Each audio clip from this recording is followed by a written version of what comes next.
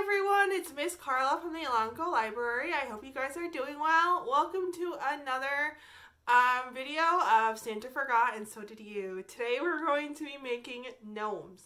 I tried really hard to use items around my house, but I'll tell you what I wasn't able to find around my house. I'm excited to make these gnomes. So we're going to use a sock, a mismatched sock. This one's been living in my drawer for a long time, and I guess I keep thinking that the other one's going to magically appear, and it just hasn't. I have some felt. I did buy this from the Creative Reuse in Lancaster, so I was excited that I still have this. This is going to be the hat. I don't have faux fur. I'm going to use yarn, because I'm a crocheter, and I use yarn all the time, and I will show you how I use yarn to make the beard. If you want a different look, I would go ahead and buy faux fur. I don't have a hot glue gun, so this can be a no-sew project if you don't know how to sew. But I know how to sew. I'm going to use some thread and some needles. I will give more instructions about no-sew later. You're going to need rice. We keep our rice in this big container from IKEA. So that's exciting. We're definitely a rice family. And some polyfill, some stuffing. If you have an old pillow that you're not using, go ahead and grab that and take the stuffing from that. You're gonna need some scissors, and the last thing, you're going to need a wooden nose. So when I searched on Amazon for wooden noses for gnomes, they're like $16. It was ridiculous amounts. I eventually found something that looks okay. We'll see how it actually looks, and it's so they're called button plugs. They're 3/8. They're hardwood. And they look like a good substitute. And I got a whole bunch, 50 counts. This is a 50 count for like $2. It's really weird. Here we go. So that's a pretty cute nose. Okay. And you are going to need glue or a hot glue gun or cement glue, whatever you got. All right, we are going to get started. So the first thing we're going to do is we're going to take this sock and we're going to fill it up with some rice. So I'll see you guys at the end. All right, so I did put about 1.5 cups of rice into my sock. And I cut off about 2 inches at the top. What I'm going to do is I am going to sew this shut to make it like to make it look like this basically. You can go ahead and use hot glue and just sew this shut too, or hot glue it shut, and it should have the same effect. No one should be able to see this because this should be covered with the gnome hats. And yeah.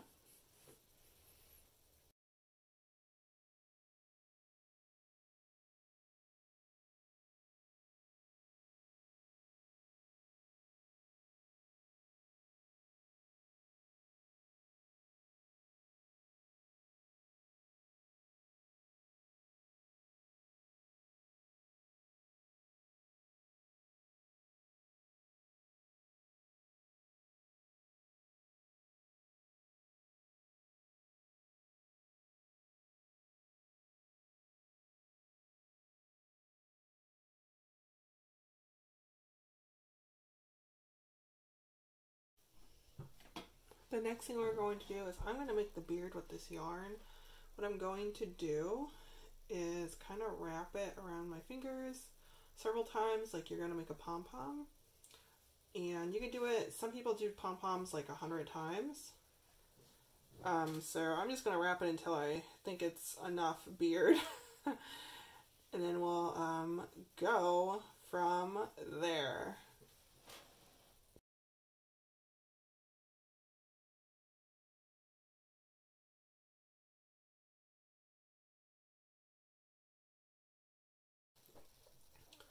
Alright, so the next thing we're going to do is I'm going to pull this off. I'm going to use some yarn to tie up on the top, if that makes any sense. It's going to look like this.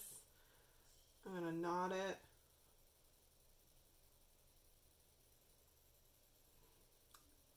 Make it tight, not super tight, but you know, It's going to gather around the nose, so, alright. Then I'm going to cut off the ends here. Use my fabric scissors. Just because it'll be quicker and probably look a little nicer. Okay. And there we go. If you really want to, you can undo each yarn, if that makes any sense. Like pull it apart. Maybe if you have a super fine comb, it'll get it all out to make it look a little more scraggly, but I'm not super interested in doing that. So yeah.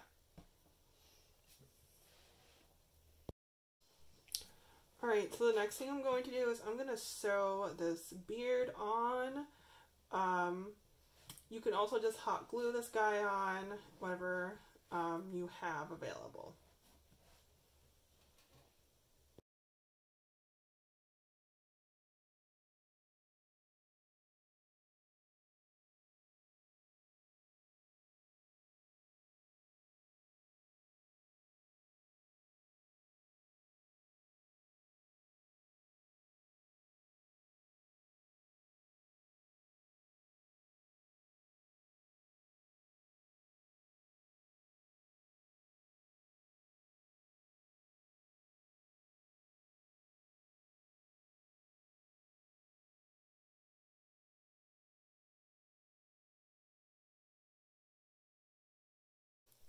Alright, so I went ahead and glued this wooden knob on. It's a little small, but I think it's still kind of cute. Another thing I just thought of too is you can take a button maybe and just sew it right onto, just if you have a button laying around, like one of those black knobby types. Alright, so I'm going to take a piece of my felt and I'm going to fold it this way. This piece of fabric is about, I say 8.5 by 11. It looks like about like a sheet of paper. I would take my scissors and I would cut from the bottom corner all the way to the part in the middle. And this is what it should look like. And what we're going to do first, and this is a little tricky, is what I'm going to do is I'm going to fold this in half again. And I am going to tuck this tip in and then fold it right there. I'm going to fasten it with a bobby pin because I'm sewing it. If you guys aren't sewing it, I would just hot glue it right there and right then and there. So that's what that looks like.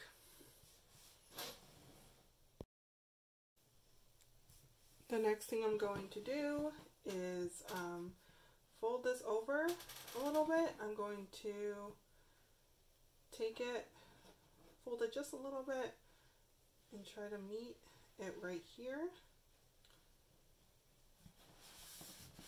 You flip it over, and this is what it's going to look like. Take a bobby pin and just fasten it right there.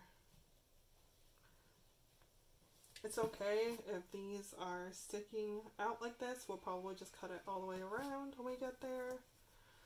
But I'm going to sew this shut. You can, if you're not sewing, you can just go ahead and hot glue it.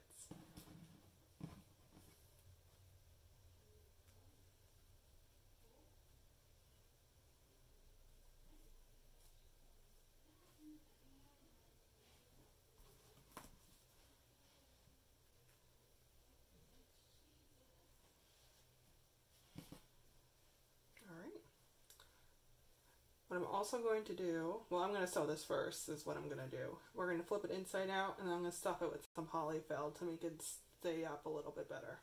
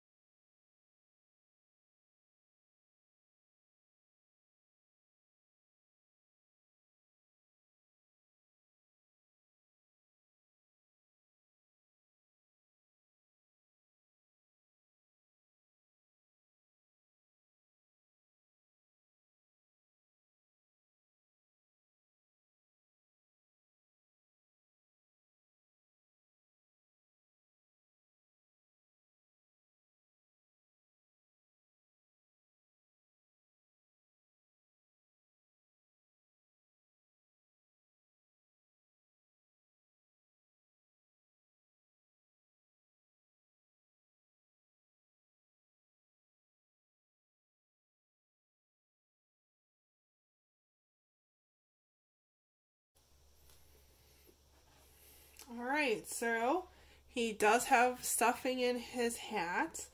I flipped it inside out. I put stuffing in the hat and then I sewed it to the body. You can just hot glue it on. Like I said, I can't put my hot glue on, so I ended up sewing it to his body. But hopefully you guys, I find him cute. His name is Ronnie.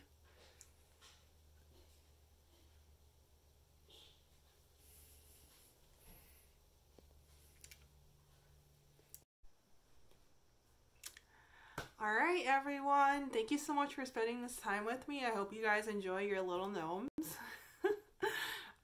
Stay safe and I'll see you guys later. Bye!